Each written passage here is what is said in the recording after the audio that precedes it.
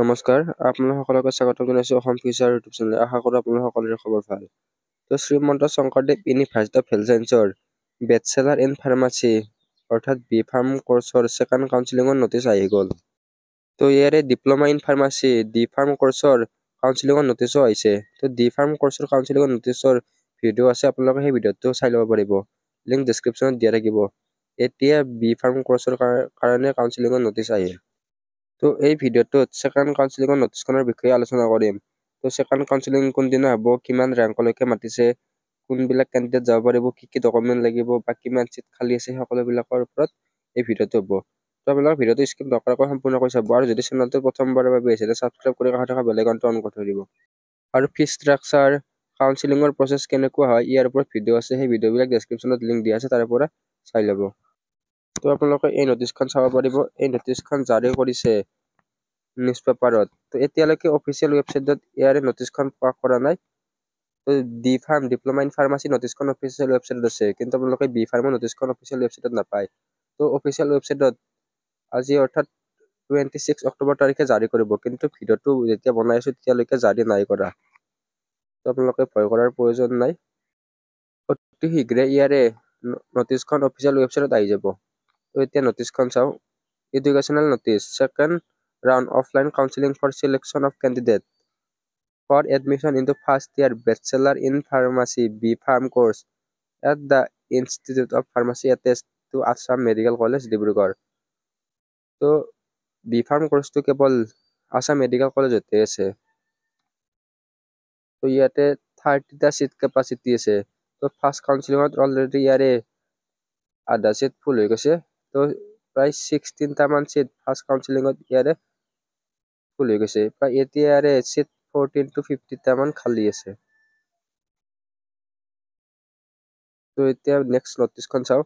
This is for general information of all candidates who appeared in the common entrance examination 2024 conducted by the Srimanto Shankardev University of Health Science for admission into first year bachelor in pharmacy B-Pharm course। তো যিসকলে pharmacy entrance এক্সামটো দিছিল, যিটো Srimanta Sankardev university of health ছায়েন্সে conduct কৰিছিল, তো সেইসকলে ইয়াতে যাব পাৰিব। তো ইয়াৰে ছেকেণ্ড ৰাউণ্ড কাউন্সেলিংটো অফলাইন হ'ব। তো আপোনালোকে কোনো ধৰণৰ অনলাইন কৰাৰ প্ৰয়োজন নাই। তো কাউন্সেলিঙৰ কাৰণে অনলাইন কৰিব নালাগে। তো কাউন্সেলিং ফৰ্ম এখন আছে, ফৰ্মখন লৈ আপোনালোকে DMEৰ অফিচত যাব লাগিব।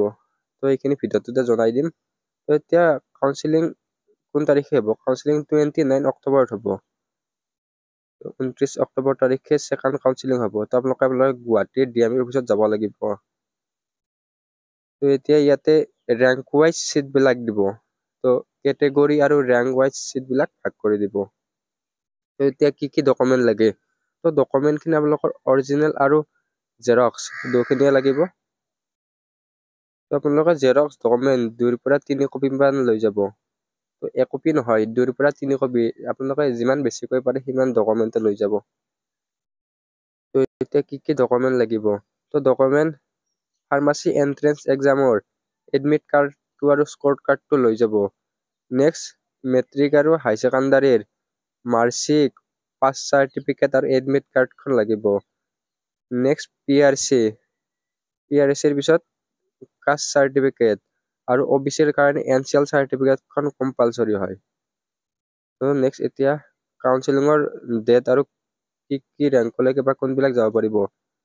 তো কাউন্সেলিঙৰ ডেট হৈছে 29 অক্টোবৰ তাৰিখ। এতিয়া কেণ্ডিডেট যিবিলাক কেণ্ডিডেটৰ 0ৰ পৰা 1ৰ পৰা 40 ৰেংকলৈকে আছে, সেই অকল আনৰিজাৰ্ভ কেটেগৰীতে যাব পাৰিব।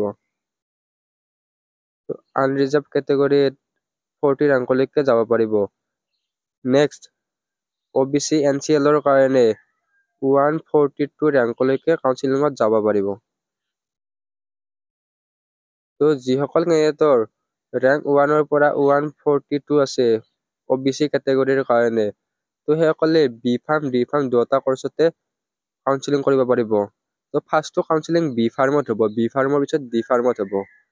তো আপোনালোকৰ কাউন্সেলিং ফৰ্ম দুয়োখনে ফিল আপ কৰি লৈ যাব। এখন B-Pharমৰ কাৰণে লৈ যাব আৰু এখন D-Pharমৰ কাৰণে। আৰু ইয়াতে আপোনালোক এটা কথা জনাই দিওঁ যে যিসকল কেণ্ডিডেটে এন্ট্ৰেন্স এক্সাম এটাই হৈছিল, কিন্তু ইয়াতে কোৰ্চ দুটাৰ কাৰণে আছিল, B-Pharm আৰু D-Pharm। তো যদি আপোনালোকে দুটা কোৰ্সৰ কাৰণে ফিজ পেমেন্ট কৰিছিল আৰু দুটা কোৰ্সৰ কাৰণে স্কোৰ কাৰ্ড আছে তেনেহ'লে দুটা কোৰ্সৰ কাৰণে কাউন্সেলিং কৰিব পাৰিব। যদি এটা কোৰ্সৰ কাৰণে এন্ট্ৰেন্স এক্সাম দিছিলে তেনেহ'লে আপোনালোকে এটা কোৰ্সৰ কাৰণে কাউন্সেলিং কৰিব পাৰিব। তো আপোনালোকৰ এডমিট কাৰ্ডখন চাই ল'ব। তো নেক্সট এতিয়া SC কেটেগৰীৰ কাৰণে ৰেংক 99 ৰেংকলৈকে যাব পাৰিব। নেক্সট ST প্লেনৰ কাৰণে ST প্লেনৰ কাৰণে 281 ৰেংকলৈকে কাউন্সেলিঙত যাব পাৰিব। তো ইয়াতে ST হিলছ নাই, তো ST হিলছৰ চিট খালী নাই। EWSৰ ক্ষেত্ৰত ৰেংক 57 লৈকে PHARMৰ কাউন্সেলিঙত যাব পাৰিব। তো এইখিনি আছিল কাউন্সেলিঙৰ ৰেংক। আনৰিজাৰ্ভ কেটেগৰীৰ 40, OBCৰ কাৰণে 142, SCৰ কাৰণে 99, ST প্লেনৰ কাৰণে 281 আৰু EWSৰ কাৰণে 57। এতিয়া নেক্সট ভেন্যু অফ কাউন্সেলিং ক'ত হ'ব? কাউন্সেলিংটো হ'ব office of the director of medical education, Assam, 6 mile Khanapara, Guwahati 22। তো এই লোকেশ্যনটো গুগল মেপত চাৰ্চ কৰিলে আপোনালোকে পাই যাব। তো গুগল মেপ ফ'ল' কৰি আপোনালোকে কাউন্সেলিঙত যাব পাৰিব। এতিয়া কাউন্সেলিঙৰ টাইম কিমানটা? তো ৰাতিপুৱা 10টা বজাৰ পৰা PHARMৰ কাউন্সেলিং আছে। তো বেচেলাৰ ইন ফাৰ্মাচীৰ কাউন্সেলিং 10টা বজাৰ পৰা আছে আৰু ডিপ্ল'মা ইন ফাৰ্মাচীৰ কাউন্সেলিং 11টা বজাৰ পৰা আছে। তো এতিয়া আপোনালোকক এখন কাউন্সেলিং ফৰ্ম লাগিব। এই কাউন্সেলিং ফৰ্মখন আপোনালোকে অফিচিয়েল ৱেবছাইট www.assam.government.in পাই যাব। তো তাৰ পৰা ডাউনলোড কৰি ল'ব পাৰিব। কেনেকৈ ডাউনলোড কৰে তাৰ ভিতৰত ডেছক্ৰিপশ্যনত দিয়া আছে, তাৰে পৰা চাই ল'ব পাৰিব। তো কাউন্সেলিঙৰ ফৰ্ম ফিল-আপ, তাৰপিছত কাউন্সেলিঙত কি হয় এই সকলোবিলাক সেই ভিডিঅ'ত মেনশ্যন আছে। তো ভিডিঅ'ৰ লিংকবিলাক ডেছক্ৰিপশ্যনত দিয়া থাকিব। তো আৰু নেক্সট কিবা নটিফিকেশ্যন দিলে DMEৰ অফিচিয়েল ৱেবছাইটত দি দিব আৰু আমাৰ চেনেলটোতো দি দিম। তো চেনেলটো ছাবস্ক্ৰাইব কৰি কাষত থকা বেল আইকনটো অন কৰি থৈ দিব। তো বেল আইকনটো অন কৰি থৈ দিলে নটিছবিলাক সোনকালে পাব। চাওক এতিয়া কাউন্সেলিং হৈ যাব। কাউন্সেলিং হোৱাৰ পিছত এডমিশ্যনৰ নটিছ দিব। তো এডমিশ্যনৰ নটিছত আপোনালোক ইমান টাইম নিদিয়ে।